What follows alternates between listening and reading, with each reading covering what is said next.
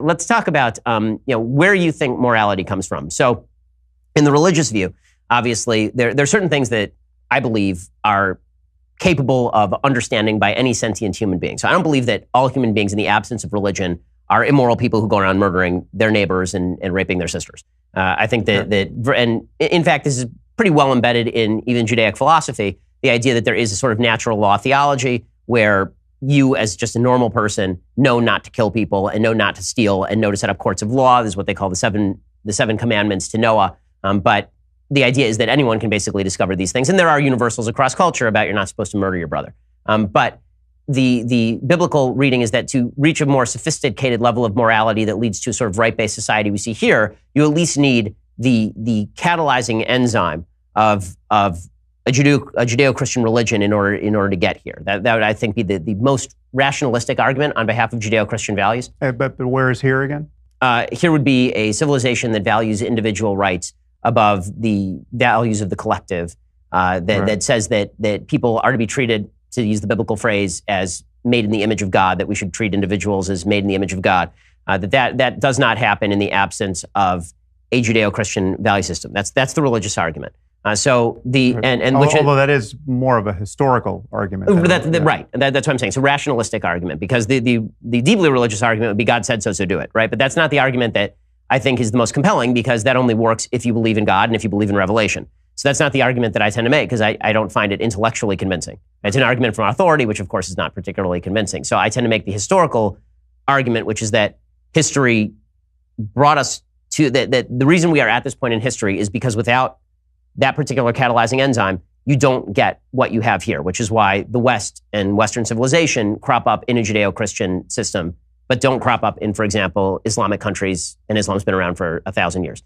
So number one, what do you make of that argument? And then I want to get into where you think morality comes from. Right.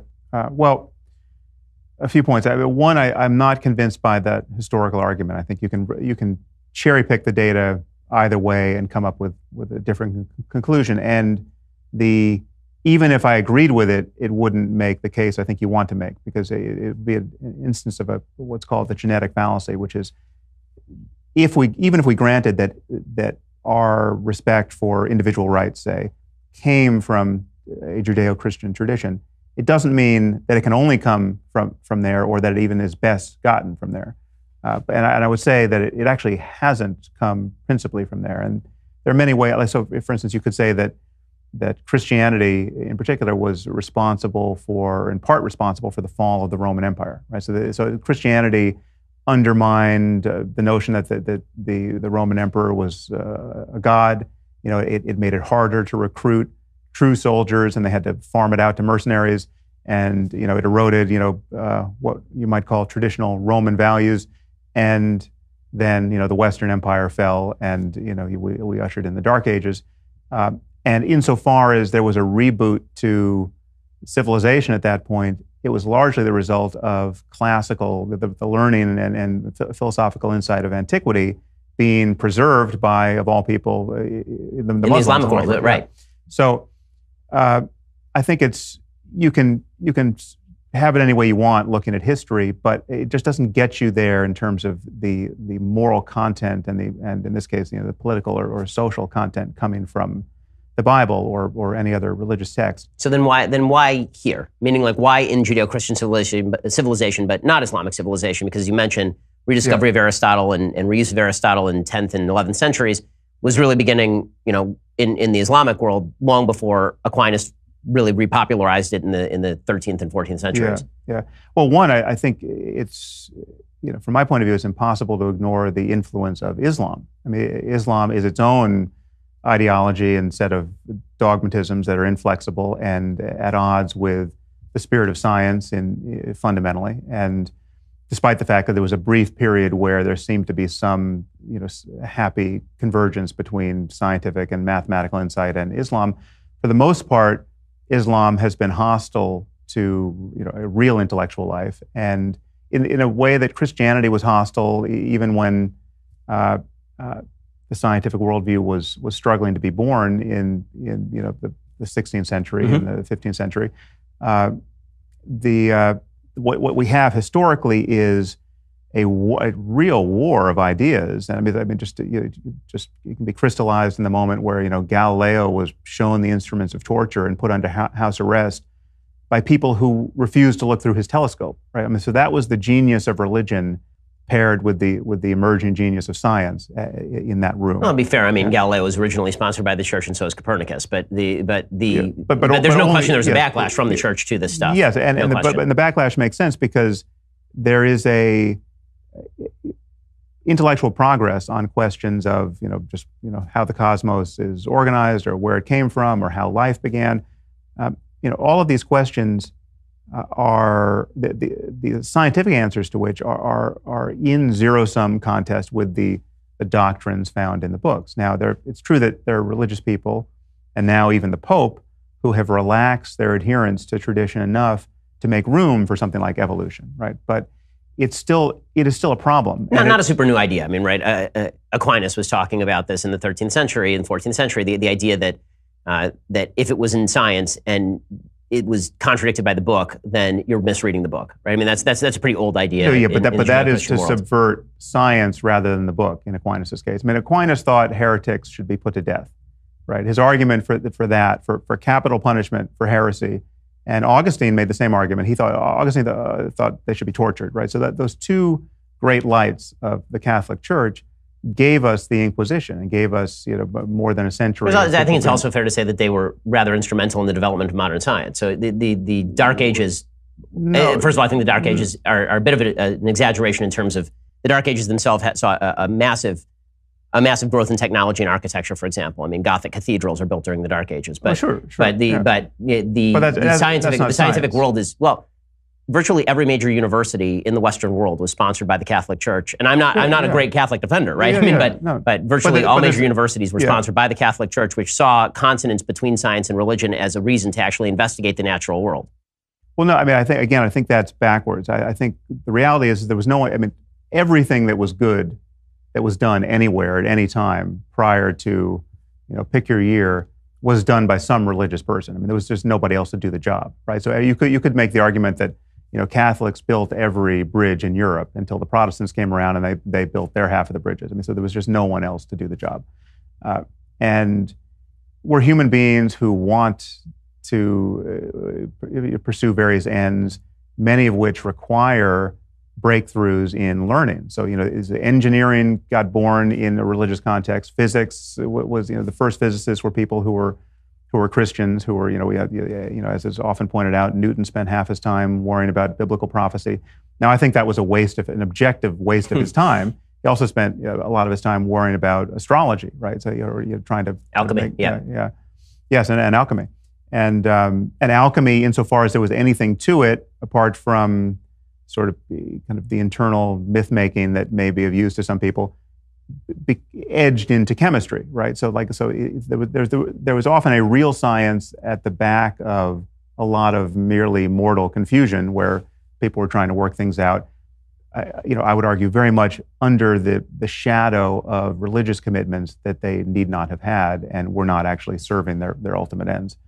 And this for me is true in the moral sphere as well, because this is why the Bible, in my view, can't be the real repository of our moral wisdom in any sense, because when you go to read it, you are forced to ignore certain passages or reinterpret them rather aggressively to conform to what you now in the 21st century have every reason to believe is good or a direction worth going socially. So, it is just an inconvenient fact that slavery is endorsed in the Bible. It's explicitly endorsed in the Old Testament, and it's certainly not repudiated in the New, right? And Jesus told slaves to serve their masters and to serve their Christian masters especially well. So there's no place in the Bible where you can get a truly compelling case against slavery, because the creator of the universe clearly expected slavery to be a human institution. Well, except for abolitionists finding enough inspiration in the Bible to use it as their main text. But they did that despite what's in the Bible. Well, I think that is,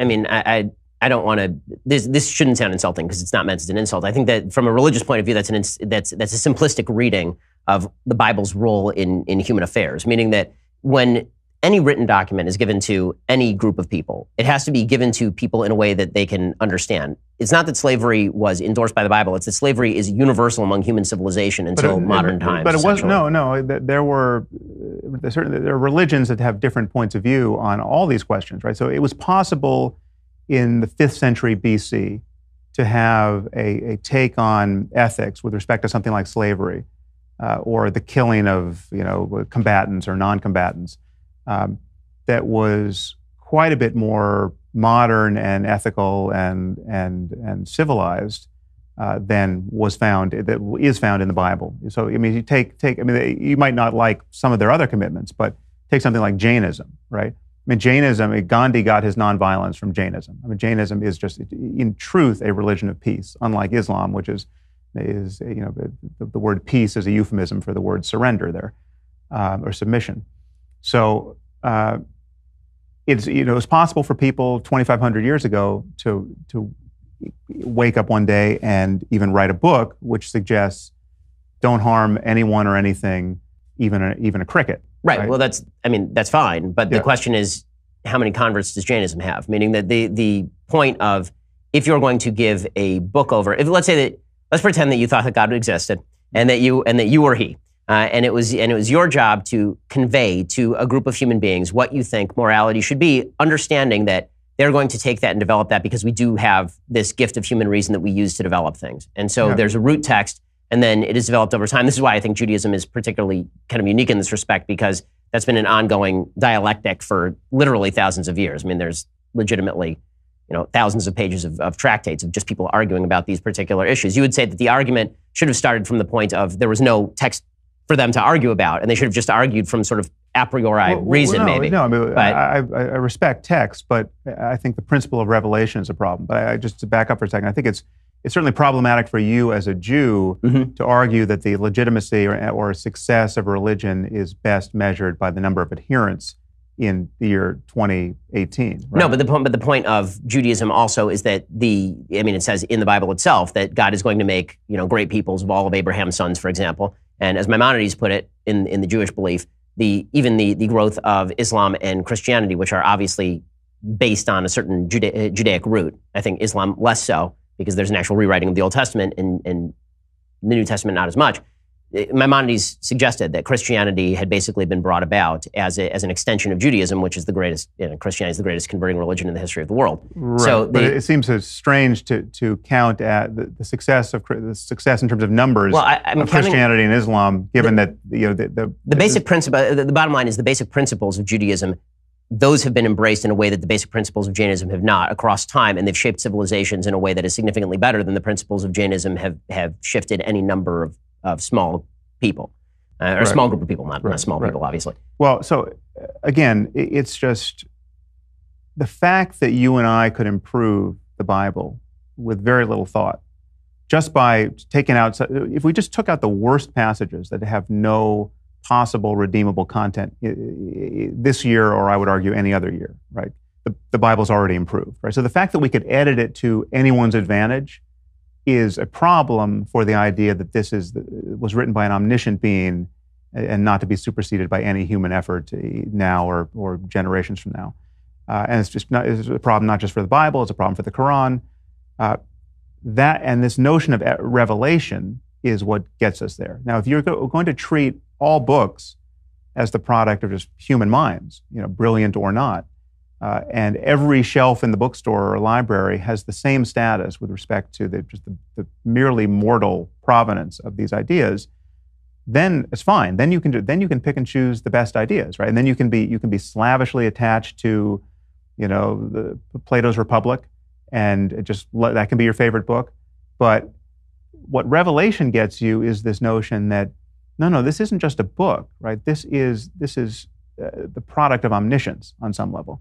And that ties your hands intellectually, because then you are forced to make these acrobatic contortions around passages which clearly have no good application now and didn't even have a good application then.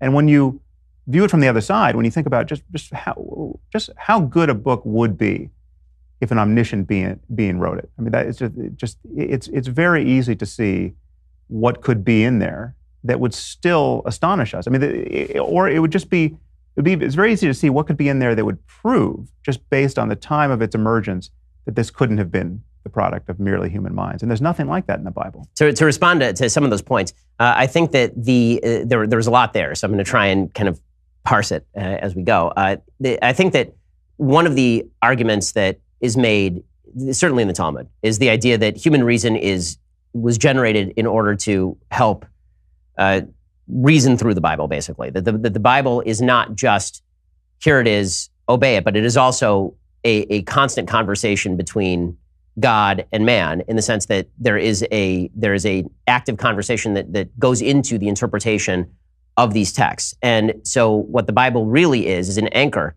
and the ship is anchored to the anchor, but there is still some slack in the line, meaning that it is not that you are now tied to this anchor at the bottom of the ocean. There's still a boat that's attached, but human reason is designed in order so that you can wobble through with this anchor attached to you. And if without the anchor, you end up in a land of utopianism, and I think the history of the 19th and 20th century in the Dostoevskian view would be a good example of how that happens. And so the construction of alternate morality that is not based on any Judeo-Christian notions can take you in any number of horrible places that are significantly worse in virtually every way than the places that Judeo-Christian religion brought you for 2,000 years. My argument is not that Judeo-Christianity itself, the Judaism on its own, is everything that you need, right? As an Orthodox Jew, my argument is not that. My argument, which if it were, then I wouldn't be out there caring about science or about nature, as you say. You know, people who are fundamentalists don't care about any of those things. They think everything you need to know is found in this particular book. I don't think I know how to fix my car from the Bible. Right. But what I do think is that in the Straussian view, there's a tension between Athens and Jerusalem. There's a tension between revelation and reason. And that without either one of these things, that reason without revelation ends up in utopias of our own creation that end up in horrifying places, ranging from death camps to gulags. And that revelation without reason ends up in theocratic tyranny. And so you do need both of those in an interchange in order to have something that means something. And the reason that omniscience matters is because if there is no belief in an objective level of moral truth, then everything becomes subject to interpretation, up to and including, if you were intellectually honest enough, laws like murder, because maybe murder doesn't apply to people who are outside my tribe. Maybe it doesn't apply to people who are outside my family or people I just want to kill for my own benefit. So this is where we get into the alternative moral. So this is where I'm going to ask you about your moral basis. So let me respond to some of that, though, because there's a lot there. So it's not going to surprise you that I disagree with that summary. This is the fun part, So to take your anchor, I think there is an anchor, or at least a foundation to everything we can discover or value, and it's human conversation, right? And I think the morality, because I think revelation, it simply didn't happen, right? Right. It's just human beings talking to one another at any point in history, thinking internally. I mean, there's been extraordinary people, and they've had extraordinary insights, and they've shared them, and they've codified them in books. So the morality or pseudo-morality or barbaric morality that you find in various places in various texts was put there by people, right? It's not that it came from some other source and that we need to be anchored to it. It is the record of a merely human conversation that, I'll be the first to admit, has in various parts real value and real wisdom in it, and hence the reason why people are so attached to some of it, certainly. But it's just that's not unique for the Bible. That you can find that among Greek philosophers or various places in antiquity, and you can find it in modern variants. I mean, you and I in one another's presence here, having a conversation that gets recorded, we can say something that is highly relevant to the question of how to live a good life. And if we were doing this 3,000 years ago and it happened to get written down, it would be one of the lines that people would think had been revealed if they lost track of what its actual source was. And so it's people like ourselves that have always done this work. And so the basic framework here is that all we have is human conversation, and all we can appeal to are honest efforts to get at the truth here. And the choice for me is between a 21st century conversation where we avail ourselves of all of the intellectual tools we can get in hand, and that includes whatever is good in religion, right? So if there's something that is in Ecclesiastes, that is better put there than any place else in the canon of all of human knowledge, well, then of course we want to keep that, right? So how do you decide what is the good? Because right now you're essentially playing Cotty under the tree, right? You get to sit there and say, here's a good moral standard, here's a bad moral standard, and you and I will sit here and our conversation will be better than a conversation 1,000 years ago. Mm-hmm. There's a question that I asked you actually last time we spoke publicly, and the question is, okay, so if that's the case, you and I tend to agree, I would think, on probably 95% of our central values about what it is that makes for a good life. Right. I think that we both believe in individual freedoms. I think we both believe in the ability to live as you choose, so long as you're not hitting anybody else in the face, as a general rule. I think that we both agree on all of these things. And so what I asked you last time is, why do we agree on these things? Is it because we just both happen to be super reasonable? Like we are just the most reasonable people who ever lived, and we just happen to be here at this time, and why didn't people 1,000 years ago know this? Or is it, back to my original argument, the fact that we grew up probably 10 miles from each other in a city that was built in a country that was built by people who believed all of these things that came from a book, half of which you think is crap, from from 1,000 years before Christ? Well, so I think the environment in which we grew up, insofar as this is a product of culture, is not mostly defined by the Judeo-Christian tradition. It's mostly defined by secular politics and secular ethics that have, some of which are of a piece with those religions and other religions. Something like the Golden Rule. I mean, the Golden Rule predates Christianity, certainly. It's in Leviticus, I think. And you love thy neighbor as thyself, in Leviticus. Yeah, and it's not unique there too. I mean, there are Greek philosophers. I think Epictetus articulated it someplace. The truth is, it predates our humanity on some basic level. You can see evidence of it in monkeys, right? There's an expectation of fairness even in monkeys, right? So this is we're running a software program that is morally relevant to us, that is riddled with bugs, but that predates our humanity. And so largely what civilization is, what the good parts of culture that will lead to something that is durable at the level of civilization, largely correct for our merely hominid, merely evolved, merely creaturely moral intuition. So for instance, like you and I have as front and center in our moral hardware a sense of disgust, right? And disgust has roots below anything that could be considered moral. It's just, you can smell something bad and you feel like vomiting, and but the truth is, in terms of the evolution of the brain doesn't evolve new modules that can do fundamentally new things. It has to evolve capacities that are predicated on the old hardware that was anchored to things like, I'm going to vomit based on that smell, right? And much of our moral thinking about the world is disgust-based or fear-based, and it gets applied to things like how you feel about gay marriage, say. So if you go into a Bible-thumping fundamentalist Christian context where you can find people who are just adamant that gay marriage is wrong, this disgust circuitry is tuned up through the lens of that social question. And so I view conversation about ethical truth and progress in ethical space being more a matter of reasoning and unhooking our reflexive, in this case, disgust-based intuitions from our sense of what is ultimately good. I mean, there are things that you and I might not be comfortable with the first time we consider them, that we can get comfortable with by thinking it through or imagining things from other people's perspectives. Or at the very least that we think are immoral but still think that we have no business in doing anything about. Right? Yeah, and ultimately, there are cases of kind of moral dumbfounding where you would have to admit that it's moral in the sense that you can't point to a victim, right?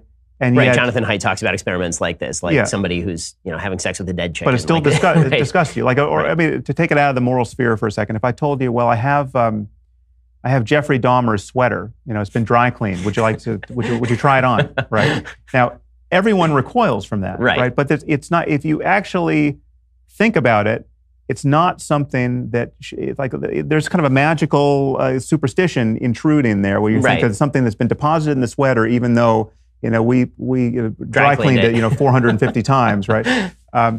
So it's, and if maybe a sweater is too charged, but to take something where there would be absolutely no question that Hitler's his DNA, harmonica. it's not covered with this creepy guy's DNA. It's something that you just, in order to recoil from it, you are thinking superstitiously, right? So you can correct for those. So you're making a sociobiological explanation for morality, like basically it's an E.O. Wilson explanation for the evolution of morality? No, to the contrary, I think that there are two very different ways to talk about morality with respect to our scientific understanding of ourselves. One is what you just referenced, this biological, evolutionary, descriptive story of how we got here. Why is it that we're the sort of apes that feel these sorts of ways about social interactions, say, right? And why is our moral thinking anchored to those properties? Then there's a completely separate question, which is the question that interests me morally, which is, given what we are, and given where we are right now, what is possible for us? How good could human life be? And what are the principles of neurobiology and everything else, economics and sociology and genetics, anything that can be brought to bear to change human experience? What are the principles whereby we can navigate in the space of all possible experience and experience better and better lives and a better and better world? And so that is a very different question, because it presupposes, just on its face, that we have to, most of our job is to fly the perch that has been prepared to us. Right, and I think you and I agree on this, but I'm not sure why. Okay, so here are I think the two big questions that I have. One is, where does your concept of the good come from, and why is it universal? And two, you just spelled out sort of your differentiation from the sociobiological explanation for morality, that we evolved over time and that our brains are evolved to perform certain tasks, and we sort of naturally came to a level of morality. But you're not a believer in free will. So when you talk about reason and you talk about the importance of reason, you and I fully agree on this. But my question is that, as a neuroscientist, if we are just pure material and we're just a bunch of neurons firing outside of our own control, obviously, because every effect has a cause. If it's just things happening, then why should we value reason? Does it matter that we value reason? Because we can't control whether we value reason anyway. Are these conversations kind of pointless? Because and then back to the first question: how exactly does reason play into the good? Is that just a vague term for a particular system of neurons that convinces another particular set of neurons? Right. So two questions there. What is the foundation of value and morality specifically, and how does free will or its absence interact here? So the foundation for me is, and this connects to other questions where our intuitions probably divide. I mean, the questions about, what is the meaning of life? What is the purpose of life? Those are questions that people ask, where religious people, by and large, feel like you need an answer, like there's a meaning-shaped hole in the world and we should fill it. And I, given how I view things, think it's the wrong question. I mean, what I see us as having is an opportunity. We are in a circumstance where, based on the minds we have, there's a range of possible experience. And and the horizon goes in both directions, to the very, very bad and the very, very good. And we don't quite know how bad things can get, but based on what we know, close, we know they can get far worse than we ever want to touch. And so it is with the good. We don't know how good things can get, and yet we know the general direction where we want to head. So we know that if the world becomes more and more characterized by love and joy and creativity and compassion and insight and fun, and we know that's all, that whole suite of and you could list those characteristics as long as you want, but there's a kind of jewel with 1,000 facets that we want more of, right, as conscious entities. And there's a far darker jewel with as many facets that we want far less of. And this spectrum admits of seeming paradoxes, which we could both point to occasions where suffering has led to something good, right? There's a silver lining to certain kinds of pain, right? Or if you want to become a Navy SEAL and experience all the empowerment that comes with that, you have to go through the hell of becoming a Navy SEAL, and that's a test and a trial, and yet there's a massive silver lining for people who come out the other side of that. So, and yet, if you could sample a person's experience in each moment through that ordeal, it might be indistinguishable from torture, right? So that's just to say that the frame around which we put certain sensory experiences matters, right? If I tell you that, the pain in your bicep is because you've been lifting weights so much and you're making so much progress, you'll feel one way about it. If I said to an identical pain, well, you actually unfortunately have arm cancer. It's a very rare cancer, but you've got it, right? You would feel the suffering attendant to that. So, but all of these are all statements about what it's like to have a human mind. And again, I view us as having a navigation problem. And the reason why I feel like there's a foundational claim here that need not even be argued for, that is far more defensible than a claim about revelation or anything else where you might try to anchor morality, is that all I need is the acknowledgement that if we imagine a universe where every conscious mind suffers as much as it can for as long as it can, with nothing good ever coming of it, there's no silver lining. So we have a perfect hell that has been designed for every possible conscious mind, right? I call that the worst possible misery for everyone, right? That's bad. If the word bad is going to mean anything, it applies there, right? Now, if you're going to say it doesn't apply there, if you're going to say, well, yeah, that's kind of bad, but there are things that are worse, I don't know what you're talking about. Because by definition, this is the worst possible misery for everyone, right? So as long as you are going to acknowledge that other states of the universe are better than that, right? Then you've given me my continuum of better and worse. You're making a very St. Anselm ontological argument here about the nature of bad, and I'm not sure that. Well, no. If you can imagine the worst island that you could possibly imagine, then no, it's very different from that, because it's not to say that because that's clearly specious. If I said to you, well, there's a perfect turtle. Right. I mean, I agree with you. I'm not defending the ontological argument. I'm making the argument that you're sort of making an ontological argument. It's not. It may sound that way, but it's not. It's like it's so rudimentary. Because I think that you're failing to define a couple of terms, meaning that. Like what? So when you say the worst possible suffering, do you mean physical suffering? Do you mean mental suffering? And the truth is any combination that's the worst combined suffering. But people willingly choose suffering. It's all mental. It's all mental in the end. But it's all a matter of consciousness and its content. Right. And I think I feel like you're playing a little bit of a trick when you sort of presuppose that we share a common definition of suffering. I think there's certain things where we share a definition of. Let's say we don't, but so let's say we have a helmet we can put on and dial in every possible conscious state for a human brain, right? Okay. So you can wear the helmet and I can wear the helmet, and we each tune it to state, X551, right? Right. And I say, well, how do you like that? So one thing that is implicit here, although it's not a defeater if it's not so, but I have an expectation that you and I will converge, perhaps not on every specific state as our favorite or our least favorite, but there'll be whole families of states there that you and I will acknowledge. Well, these are all fantastic. Maybe I'm not sure which I like better than the other, but this is really good. I'd like to feel more of this. And we'll converge. And this is just based on the similarity. I mean, so how do you not end up, if you're pursuing the ultimate, if there is such a thing as the ultimate possible good, and this good is what you are, how do you not end up, number one, in sort of the brave new world?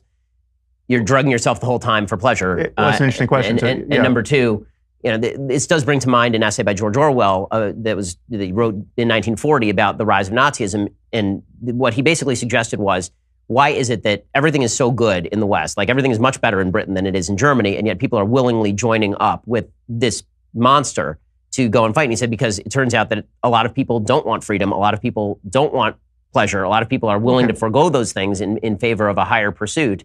And you see that now with literally billions of people who, I think that the Bush line that every human soul yearns for freedom, I don't think that's true. I think there are a lot of people who misdefine freedom or think that freedom is something that freedom is not. Otherwise, they wouldn't willingly convert into these systems. So I think that it is a little simple. No, but none of this contradicts the picture I'm painting. It's just that all of these things all of these differences among people will have explanations, and we don't yet have those explanations in hand. But so take the simplest case, you and I each put our hand on a hot stove, right? Now, given our similarity neurologically, I would expect if the stove is hot enough, you and I will have indistinguishable responses, right? Mm-hmm. And if you don't, Sure. if one of us doesn't have that response, there's something wrong with our nervous system.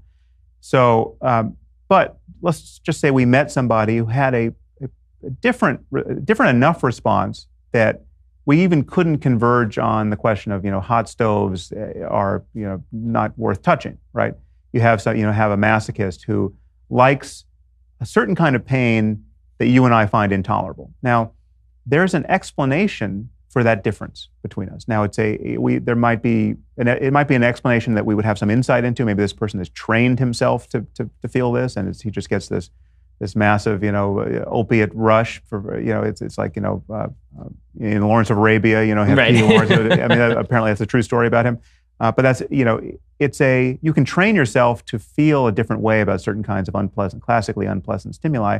But again, all of this fits in a complete picture that we don't yet have about just why it is certain minds are the way they are. So the macro question for me is, given all the minds as they are, where should we want to go, both individually and collectively? And there may be multiple right answers to this. It's not that there's just one sort of life that is the best possible life. There's a range of different lives that, given 1 million years to talk about it, we might not be able to distinguish which is better or worse. Like is Chinese food better than Thai food, right? Like there's a range of differences there which don't matter for better or worse. It's just different, right? And yet at the end of the day, if you really preferred one and I really preferred the other, we could find some reason why that's the case. I mean, you might be a super taster of certain tastes on your, genetically. But then it's still coherent to ask: should we, like, if we could really intrude in the brain and change our intuitions about better and worse, right? If I could change your sense of the rightness of certain actions or the wrongness, we could make this we could ask this additional question of whether that would be good. Because that would be a new way of navigating in the space. And this brings you to your Brave New World question. So, like, if it's possible to, now let's say we had a cure for sadness, right? This is an example I've used before, where we have a pill that perfectly cancels the feeling of grief, say. So at what point after the death of a loved one would you want to take this pill, right? And the answer might be never, and you would have a reason why that was the case. But you could imagine someone who's just so destroyed by the experience of grief that they just can't get their life back on track. Everyone in their life is worried about them. They're on the verge of suicide. At a certain point, you'd say, well, let's just give you this pill and just see if we can bring a little daylight in there, even if you were against using it for yourself, sure. right? But presumably, you wouldn't want to take it 30 seconds after your kid was run over by a bus. You just see the worst thing that's ever happened in your life happen, and then you just pop this pill and you don't feel anything, one way or the other about it, right? You're ready to go to Starbucks, right? That would be a complete fragmentation of who you are with respect to the love you feel or felt for your child, right? Like what does loving your child mean if immediately upon his or her death, you want to cancel your grief and you feel great, right? So we don't know it'd be hard to find the right answer, but and this kind of thing is very likely coming, by the way, right? It's very likely we will one day have a cure for grief, right?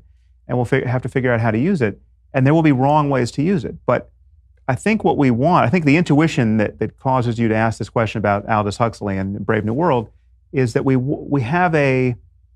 right to want to be anchored to reality in some sense, and if we were ever faced with an opportunity of just uploading ourselves into a simulation where just the world is a video game and nothing is real, right? So like that our states of happiness are totally divorced from the reality of our lives, right? And our actual relationships and the conscious experience of other people, that would be a bad thing, right? And yet we could imagine a circumstance of maximizing pleasure in a way that's divorced from reality. And that's an interesting argument to have ethically, because I think our intuitions about that could change to some degree. And I think that there are ways in which we're already in something very much like a simulation that's not, I mean, like to talk about what is real in this context is interesting. But I share your bias here. I share the sense that there are versions of pure pleasure, Brave New World futures where everyone's a heroin addict, perfectly medicated. That's not good, right? And I think you can adjudicate that based on other possible experiences in the landscape of all possible experiences that are clearly better. And you would make an argument based on evaluating those experiences. Okay, so this is one of those episodes where it's just, I'm going to be devastated that we don't have a second hour to actually go into all of these issues because we basically scratched the surface on all of this. But sort of final parting question, because we didn't even get into rationality or free will, exactly, a couple places where I'm sure we have more disagreements. But I have a very short answer to that piece. Perfect. So go for it. So might have said this to you on stage at our event.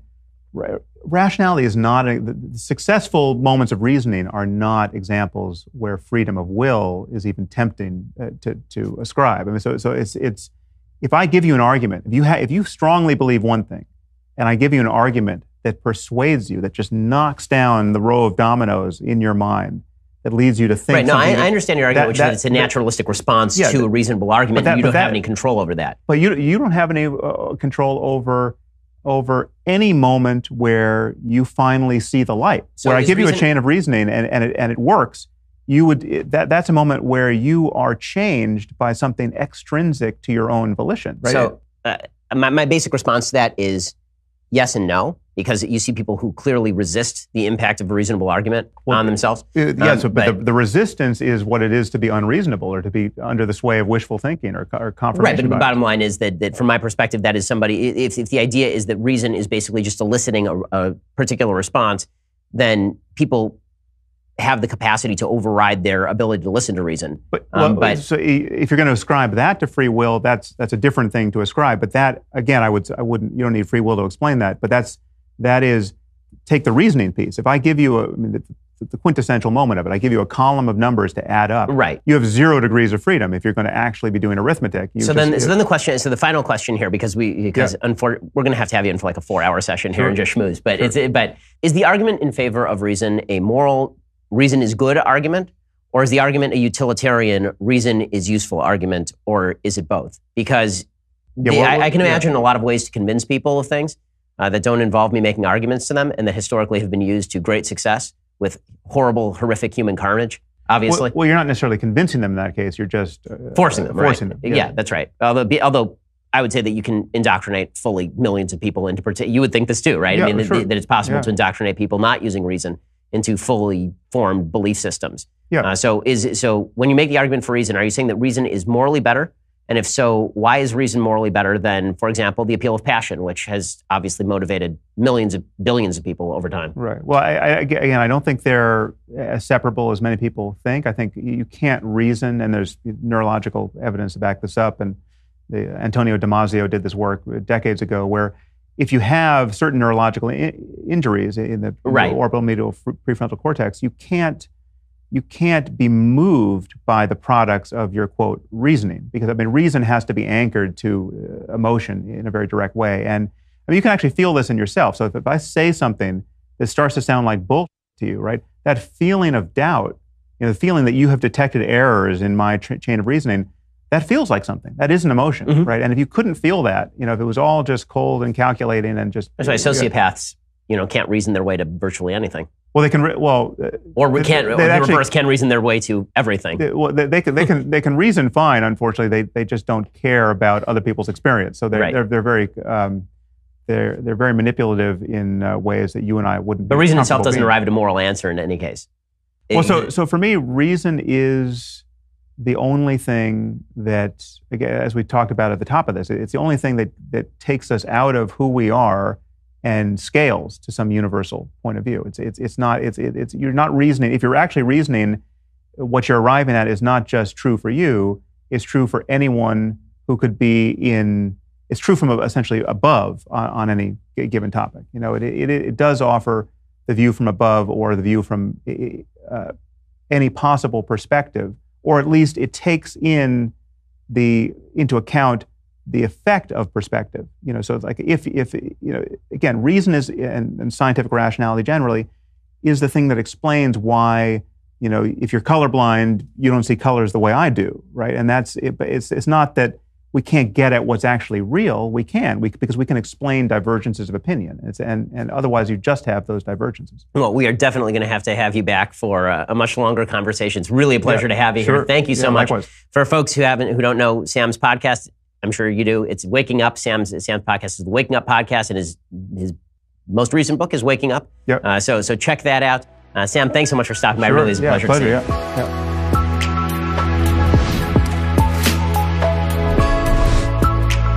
The Ben Shapiro Show's Sunday special is produced by Jonathan Hay. Executive producer Jeremy Boring. Associate producers Mathis Glover and Austin Stevens. Edited by Alex Zingaro. Audio is mixed by Mike Coromina. Hair and makeup is by Jesua Alvera. And title graphics by Cynthia Angulo. The Ben Shapiro Show's Sunday special is a Daily Wire Forward Publishing production. Copyright Forward Publishing 2018.